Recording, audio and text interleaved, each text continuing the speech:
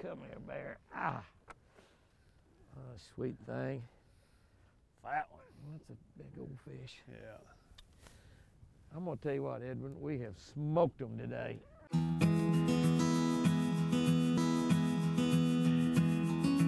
Hey guys and girls, let's talk about a little old school bass fishing. Old school, how old school could you get than Texas rig bass fishing? Let's just kind of run through a little bit of a few things on Texas rig that kind of help you catch more fish. I've got a 6'9" Jimmy Houston Blaze Series rod right here with a $350, I think they're $380 now, loose titanium reel on it. Now you want to feel like what a $350 reel feels like when you throw it, pick one of these up and throw it and you'll notice a big difference. Yeah, the rod's $59 rod, one of the Jimmy Houston Blaze Series rods, 6'9", 6'6" or 6'9" is my preferred length on this. And a Texas rig, one thing you'll notice right here, and I'll talk about it a little bit more, is one of the things, if you'll see here, as I pick this rod up, and I've been fishing with this rod today, as I pick it up, you'll notice that I have it wrapped around my rod. I've gotten the habit as I'm fishing, when you lay a rod down, to either hook it on one of the eyes up here, hook it in a rod holder, or a lot of time I hook it on my reel. Now a lot of really top professional pros will tell you do not hook on your reel. I really don't know why, but I guess they don't want to scratch their reels up. Really, I'm not really caring whether I scratch that reel up or not. I just want a reel that throws really, really good. But once you do that, just reach up here about halfway and wrap it 2 or 3 times like I do right here before you lay it down. You know, a lot of times we keep 3 or 4 rods on each side of the boat. Sometimes 5 or 6 rods get on one side of the boat. If you're Brian Thrift, you have 9 rods on each side of the boat, or Tommy Biffle. But, and if you've got that line out, you're gonna pick up a rod, and many times it'll be tangled into the other rod. It's gonna cost you time. It's gonna allow you probably to miss some water that you might have caught a fish on that you wouldn't. So always wrap that. When you get ready to fish it, all you gotta do is pick it up, and you can just kind of drop it down a little bit, unwrap it right there, and you got it back and you're ready to fish. Now, I've been fishing this bait this morning. This is a big Lucky Strike sneaky stake, and I'll just use it here to talk about. And then I want to show you the new hydro worm, because that's quite a worm combination that Lucky Strike has come up with. But this is where I've been fishing a Texas rig. And I'm just gonna show you what I do on this Texas rig. We'll just start from scratch. Now I've got a 4/0 Daiichi hook on there. And I've got a 1/4 ounce slip sinker, just a regular slip sinker. You can use regular lead slip sinkers. You can use painted slip sinkers. I just buy them at Bass Pro. A slip sinker is a slip sinker. The painted ones I kind of like a little bit better. They look better to me, but I've caught a bazillion fish on just a regular lead color sinker. I've got a Jimmy Houston knot in here. We've showed you several times how to tie that Jimmy Houston knot. We'll do that again sometime in the next few days, we hope. But so I've got and you want to, thinking about that weight, you can peg that slip sinker by taking a toothpick and sticking down in the front of it, in the back of it, breaking the toothpick off. You want to wet your line a little bit before you put that toothpick down in there so you don't damage your line. And now you have a slip sinker that is a non-slip sinker. It will not slide up and down your line. If I can catch them without pegging them, I like to do it that way. You want to peg it when you're fishing real heavy brush or a lot of grass and mats and stuff where you're letting the worm get down in there. You don't want the slip sinker to go down and your worm to stay up away from it. So that's why you peg it. So, but I'd rather, if I'm fishing just open water or summertime fishing like we're doing right now, going down the bank fishing or fishing out on a flat, random casting at random brush under the water that we're seeing on our live scope, I want that slip sinker to slip. The advantage of a slip sinker slipping is that when you get the fish and that fish jumps, that slides away. He does not have that weight up here to be able to throw that hook and come unbuttoned. So once we got that set up there, a good rule of thumb is to use as light a slip sinker as you can possibly get away with. And the reason you do that is you want a slow fall. It didn't break. You know, one of the most dynamite techniques in there is fishing a sinking worm with just a hook. We break rods. Either a piece of lead or a nail in the head of it or no weight at all, because it falls slowly. So when I'm Texas rigging, I'd like for that to fall slowly as well. All right, once I've got that, I'm gonna rig my Texas rig. And I've bit this off a time or two, and honestly, what I like to do is I like to start with long worms. I use a lot of 8, 10-inch worms, 7-inch worms, 9-inch worms, 12-inch worms, and I do that because big worms seem to catch a little bit bigger fish, but also you can catch several fish on that worm. You know, don't tell anybody, but I don't have to pay Lucky Strike for these worms. I tell them what color I need and they send them to me. So that's a good deal. And you'd think I would use a jillion worms because of that. But once I catch a fish on that worm, I want to try to catch as many fish as I possibly can. And the one advantage that I've got when I catch my first one, I've got fish scent on the worm. There is no better scent to put on a worm. You could put Spike It Dip and Glow on there, or chartreuse tail or something. It's got a little garlic scent to it, or got some other scent to it. You can spray something on, you can dip it in something, you can rub something on it. You can make it smell like a crawfish, you can make it smell like a shad, you can make it smell like dirt, make it smell like a bass. That's just about the best scent you can put on there. The way you do that is you catch a fish on it. And now with this big long worm, when I tear up this top part of it, which is the part you tear up, I just simply bite that off, use a little bit shorter worm, a little bit shorter worm. And now one thing about a sneaky snake is down in the end where you do not have a hook, it's about 6 inches long. So I can be clear off down to here and still have a pretty long worm. You see what I'm talking about there? So that's one reason I like to start with a long worm. And so all you're going to do on this is you want to look and see where your flat side is. If it doesn't have a flat side, it doesn't matter. And you want to not go too far in your worm. One of the first mistakes that a lot of beginners make in Texas rigging a worm is they want to stick that worm down pretty far because they want to get the hook a little closer to this tail. You don't want that. You want the hook closer to the head, not closer to the tail. So come down here and you want to come through no more than a ½ inch in. That's all. You see how far in I've gone? About a ½ inch. I'm in the flat side of the worm. This side is round, this side is flat.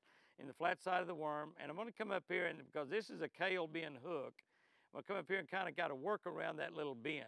If you've got a straight shake hook, you don't have to worry about that. Work around the bend just a little bit, and I'm going to come up, and now I've got that in there perfectly straight inside of that.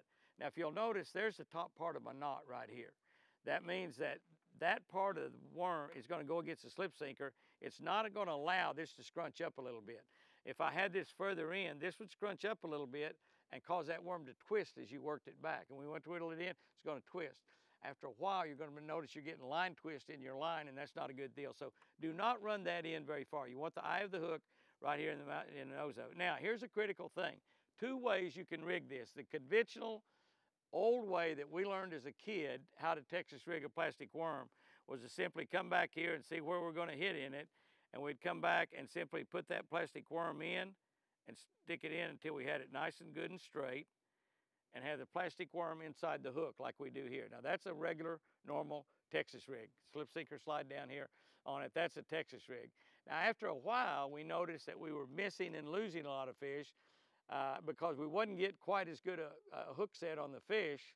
And I didn't figure it out, but somebody figured out that we're driving the hook still through plastic. When we set the hook, we're driving it through plastic. So to solve that problem, we'll take that out, solve that problem. Now we want to come back here and go where the bend of that hook is, and just hold your thumbnail right there.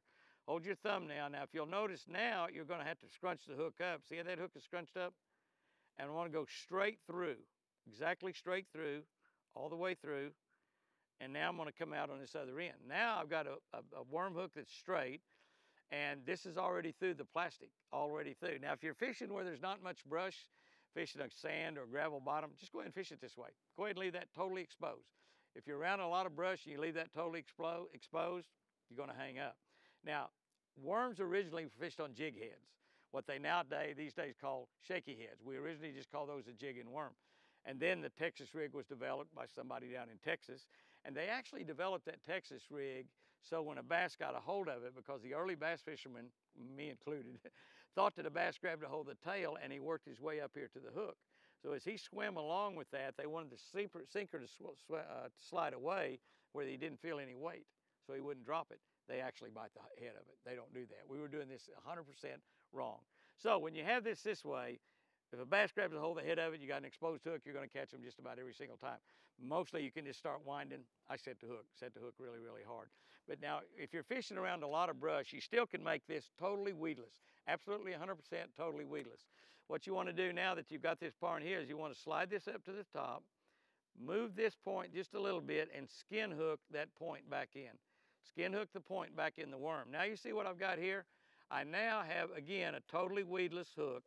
I can fish that in brush, I can fish it in heavy cover, around stumps, around logs, drag it over the top of stuff, and it's not going to get hung up. It's a pure Texas rig, skin hooked. When a bass bites this, they're going to bite this, and when they bite down on it, they're going to push this point down, and look what happens when that happens. Now the hook is exposed, it's in the fish's mouth. When you set the hook, you get a really good hook set. Skin hooking is much better than conventional Texas rigging.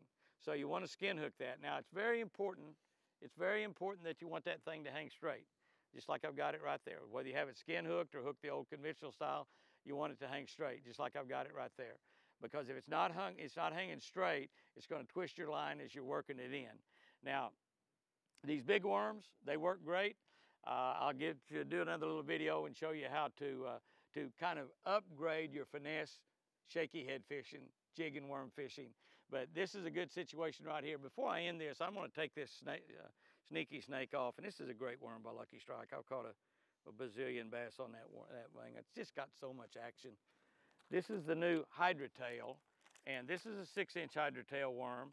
And the amazing thing about this is it's got this great tail on it. The Hydra Tail worm is made out of DOA plastic, and you notice they got these nice fancy little high dollar packaging, which everybody thinks is a big deal. I just carry their worms in a sack. I don't really care about all this, but it does look nice. I got to admit that. But this worm here with this tail on it, you know, it's got a soft, durable tail, and this tail that's designed is called a Hydra Tail. If you'll look at it closely, you can see that it moves a lot of water as it comes along, and this tail will channel the water back behind that worm that causes that thing to have a little extra action. And now we're going to rig it the exact same way. And now again, you notice that's a pretty good sized worm. I can catch probably 3 or 4 or 5 fish even after I tear the head up. I'll just bite it off and work my way back. I'm going to do the same thing. Now this worm right here does not really come with much of a flat side, so it doesn't really matter. And you can have it rigged where that Hydra tail is down or it's up. It's not really going to make a whole lot of difference. I've always thought that if you had that tail pointed down, it was better. But honestly, I don't even pay much attention to that anymore. It doesn't matter whether that tail's down or up, particularly on a Texas rig. You want to do the exact same thing. I'm going to come in here. I'm not going to go very deep into that plastic worm. Come up here, barely in, that's all. Work it around this bend. Work it around this bend carefully, because that's when you can tear the head of a hook up. Again, my weight's going to fit right down on that. It's got a nice flat top on it. I'm going to come in here and back the same way. Come in here, put my thumbnail right there, go right straight through that worm. Now you've got a perfectly straight worm. You can skin hook that back in if you want. Got a perfectly straight worm with the new Hydra Tail. If you hadn't tried the new Hydra Tail worm, you want to be sure and try them. Now, fishing this worm, Texas rig, you can fish them a lot of different ways. The Hydra Tail and the Sneaky Stake both, if you want, you can just throw that thing out there and wind it in. If you want, throw it out there, let it fall as it's falling, just gentle wind it. That thing is swimming along real slow. Let it fall real slow. Now, what I like to do, I like to fish the rod tip pretty high when I'm fishing a Texas rig. I want it high because the higher you have the rod, the more sensitive it is. Whether you're fishing with a Jimmy Houston Blaze series or a $300 favorite rod, that's both incredible rods. The higher you have the rod, the more sensitive it's going to become. If you're holding your rod tip down like this, you're not going to be able to feel the strikes nearly as well as if you get your rod tip high. Many of the best bass fishermen fish straight up and down just like this. When they get a bite, we'll talk about what happens when you get a bite in a minute ago. When you get a bite, whoop it out. That's right, whoop it out when you get a bite. So the higher you have your rod tip, the more sensitive it's going to become. Now, most people like to put a little action on that with their rod tip.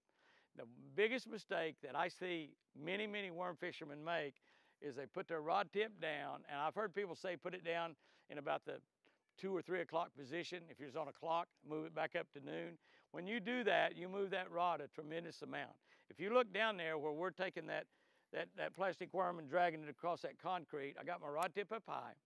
I'm going to drop it down. I want you to keep your eye on that worm as I do it. You drop it down to about 2 o'clock, back to noon, about down to 2 o'clock, come up. Did you see how far that worm moved? Did you see how far that worm moved? It does the exact same thing when it's in the water. So if you've got a bass laying down there, and the worm comes in and it falls down, you let it fall down all the way to the bottom. That's a good way to do it. Let it fall all the way down to the bottom. You drop it down to the 2 o'clock position. You're going to bring it back to noon. You drop it down there to that, and you do that little move like I did. That thing's going to move about 3 or 4 feet in the water. So a bass is laying here, sees that worm land over there. It looks pretty nice. That might be something good to eat. All of a sudden, that worm jumps up and goes zoom across his head.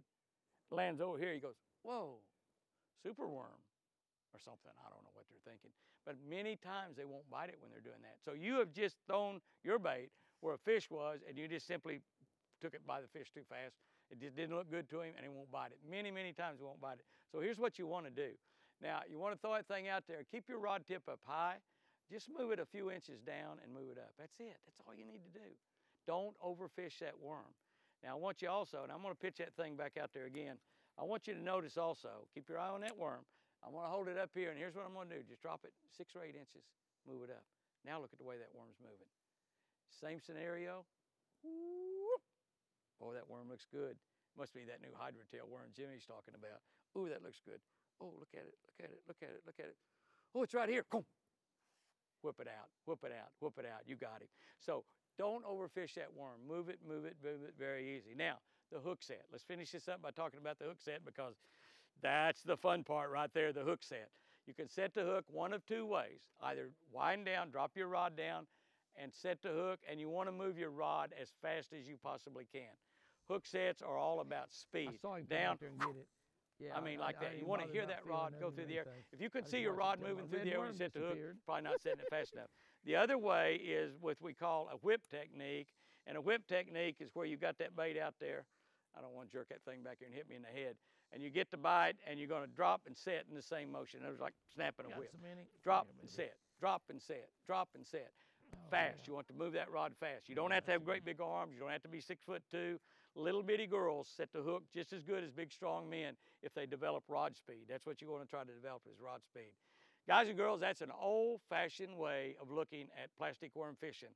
Can I tell you, even today, with all these new worm techniques we have, and them taking even old techniques like jigging worm fishing, call them shaky head, take the old Charlie worm technique that Charlie Evans really developed years and years ago, calling that a Nico rig, selling you little pieces of lead nail for about $1 a piece.